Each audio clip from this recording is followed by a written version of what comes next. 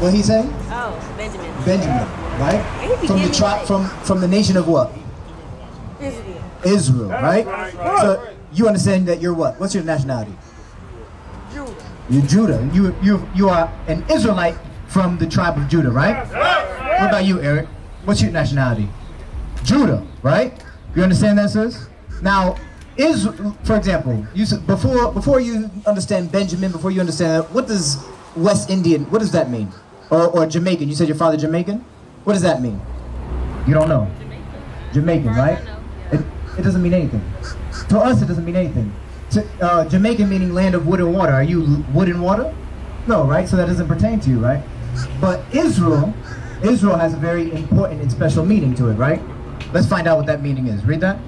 Genesis chapter 35, verse 10. And God said unto him, thy name is Jacob. Thy name shall not be called any more Jacob, but Israel shall be thy name. And he called his name Israel. So God changed our forefather's name from Jacob to Israel, right? Now we're going to get the understanding of what Israel means, right? Read that. Genesis 32, verse 27. And he said unto him, what is thy name? And he said, Jacob. And he said, thy name shall be called no more Jacob, but Israel. For as a prince hast thou power with God and with men, and has prevailed. So now, as a man being, us men being princes and kings of this earth, what does that make you? A princess, right? So, as princesses that you've seen, do they dress like that? Why? You're royalty, you understand that, right? Bring it out! No, you don't. Because if you understood that, you wouldn't be following Beyonce and whatever else. Where do you get that style from? Where do you get that from? I don't mean to single you out, I'm just using you as an example, okay? Where do you get that from? The trends of this world, right? Popular persuasion. Popular persuasion, that's a good one. He been listening to us. You might as well come up here and teach. Yeah. The popular persuasion, the ways of this world, right? They've taught us that way is correct. Because you know different than what? All these other women out here, right? All the other women are dressed the same way. Why? Because of the persuasion that is brought on to view as that's being beautiful. When God says that's disgusting, he says that's an abomination. That's right. What's an abomination? Per definition, do you know? It's something that is like vomit. Like a dog eating his own vomit. Do you find that attractive? Like a monster. Like a what? Like a monster. Like a monster? Like a rabbit dog. So now, God says that it's an abomination to dress like that. Give First Timothy. There you go, read that. 1 Timothy chapter 2, verse 9. Let me ask you a question. If your mother, she dressed like that? Sometimes. Your mother? Yeah, sometimes. She dressed like that, right? Sometimes. Sometimes, right? Do you think that that's something that's appropriate for women to wear? I mean... Do you think it's appropriate? No, just because, like, if a man goes out wearing a skirt or a dress, he's considered what? Gay. Uh-huh. Right? But like, if a woman wears pants, or like that woman over there wearing pants, that's not gay. That's what about you? You think that's appropriate? You got sisters? They wear them pants, my boy. Right. You think you got sisters? You got a mother? Do you think that you would allow your mother to go out the house like that?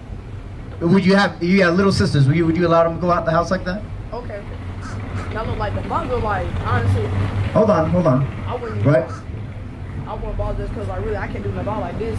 This is like. No, but you can show her. You can show her what God says. That's right. You understand God's law. The Bible. She has read the Bible. A lot of people read the Bible, but a lot of people don't apply the Bible. That's right. There's a difference. We read the scripture. What does the scripture say? That a woman shouldn't wear what?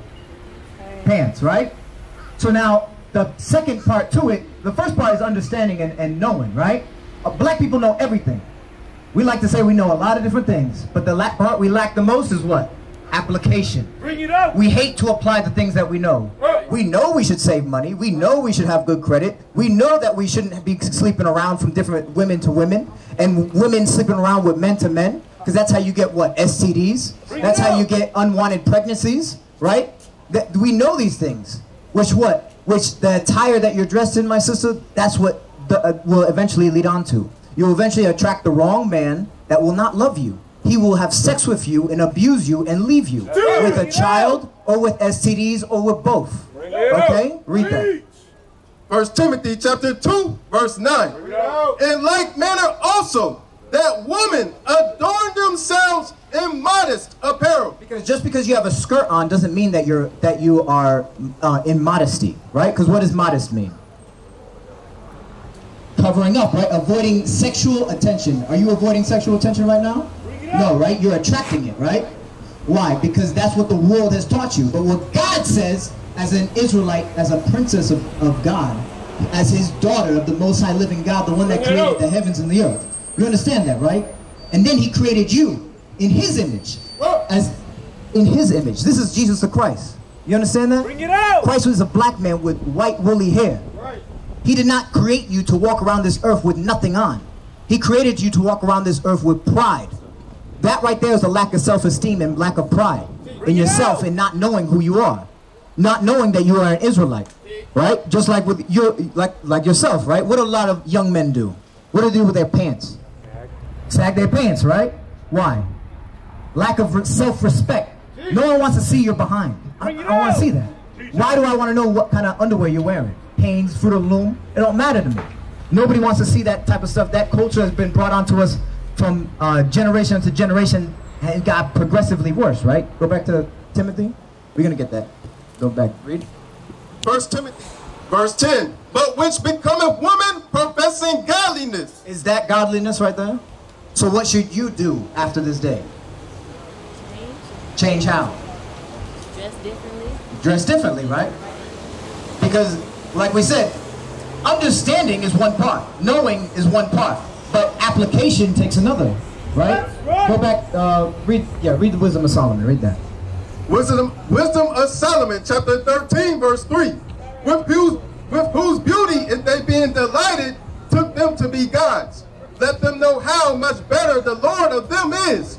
For the first author of beauty have created them. The first author of beauty is the Most High living God. That's right. And he said that what? Go to Genesis. Let's see how God, let's see how we were created. Let's see who we were created after, right? Get Genesis 2. Okay? Because we were created after somebody. We reflect the people who are not here on this earth. And there's someone here that we reflect, that we look like. Right? Read that. Genesis chapter 2, verse 7. And the Lord God formed man of the dust of the ground and breathed into his nostrils the breath of life. Verse 27. Genesis chapter 1, verse 27. So God created man in his own image. So men were created after the Most High living God. Why? Right, because God is a black man, so he created other black men on this earth to live. Right? Read. In the image of God created he him. Male and female created he them. Then he created the female after who? Men. Right? So if we look like the living God and he created us to look good, then right, he's going to make you look good. But that doesn't mean you show it off to everybody in the world. That's not for everybody. Right? You're young, you're 22, right? Okay. You want a husband? You want a family? Okay. Do you think the way that you're going right now, you're going to achieve that goal? Huh? Not the right man. Because guess what? You're going to find one man that's going to tell you all the right things. Why? Because I used to be like that. I could tell a woman anything. Ain't that right?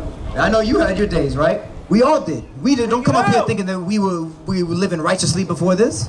Was that in Titus 3:3-10, right? This is the type of men that we used to be. Because we didn't come up here. We're not talking this because we don't know. We used to live the same life, right? We used to smoke weed. We used to sell drugs. Right? We used to whore out our women. We used to have sex with different women. We have women in the world that we have children with. Right? That we have to take care of now, and regrettably so. Why? Because that's not how God ordained things. God didn't ordain us to have sex outside of wedlock, which a lot of us have nowadays, right? A lot of us are taught by even younger than the age of 16.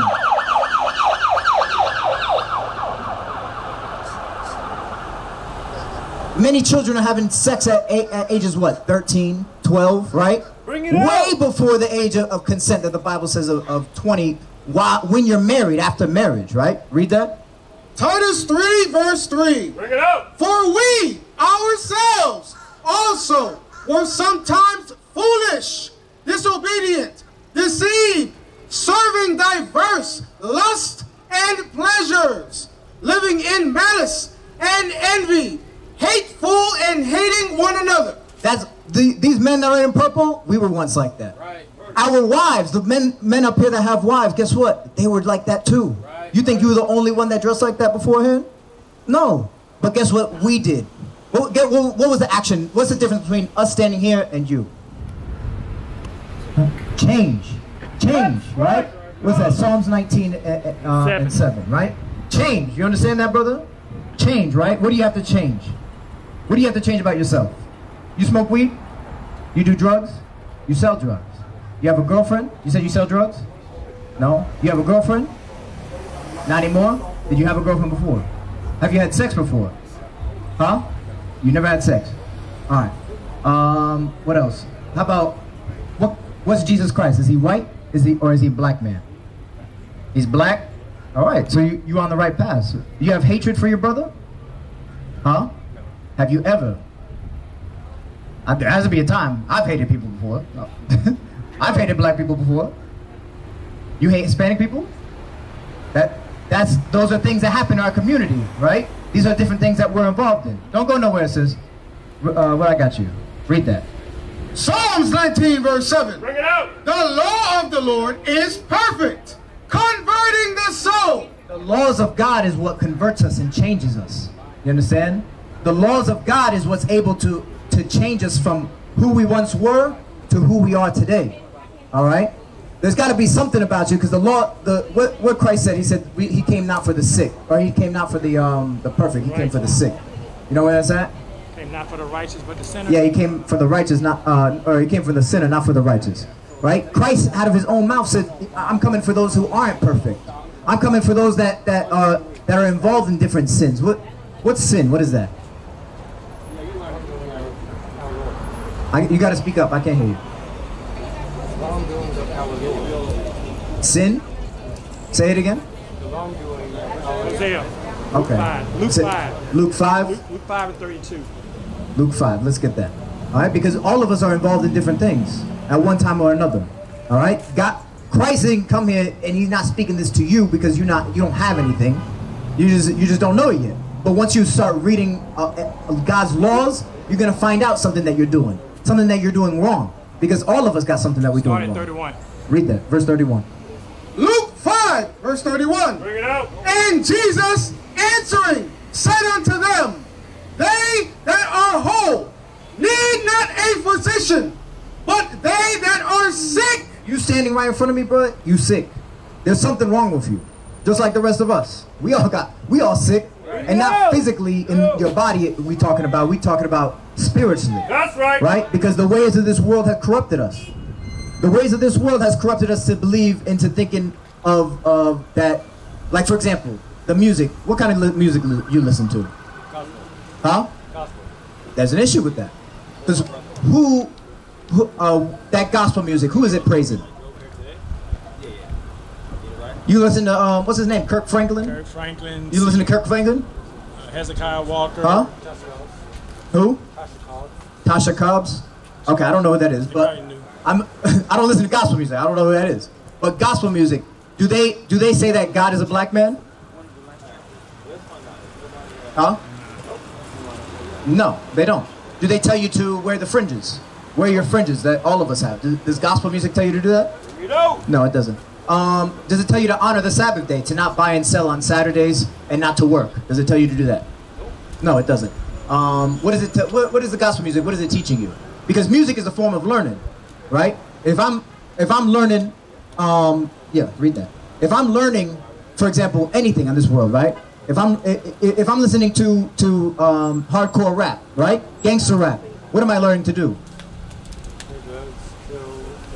Right, sell drugs, kill, murder, how to be a pimp, right? These different things, right? That's what is coming into my subconscious. Right. So in some form or aspect, that's going to come out of me, whether by vocal or by physical action.